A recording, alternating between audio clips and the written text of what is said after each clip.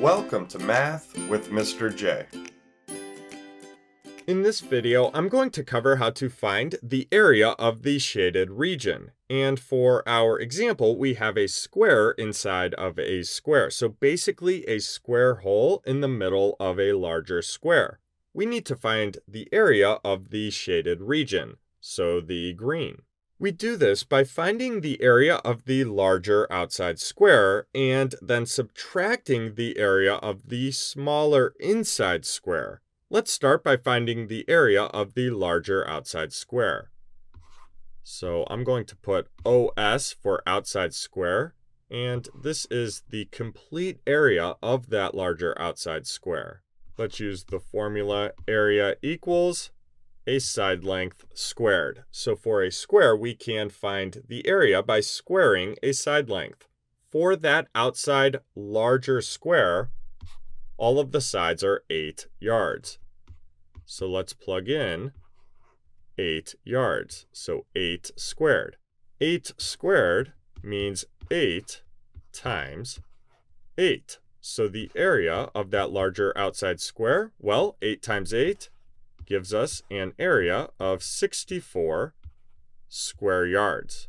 Now we need to subtract the area of the smaller square. We need to take out the square hole, so to speak. So let's put IS for inside square, and this is the unshaded area. So again, this is a square, so we can square a side length in order to find the area. So area equals, and then all of the sides of that unshaded area, that unshaded square, are 5 yards. So let's plug in 5 yards. We have 5 squared, which means 5 times 5. That gives us an area of 25 square yards. Now we have all of the information we need to find the area of the shaded region. The area of the shaded region equals, well, we take the area of the larger outside square, so 64 square yards, and we subtract the area of the smaller inside square, so the unshaded area. That's 25 square yards.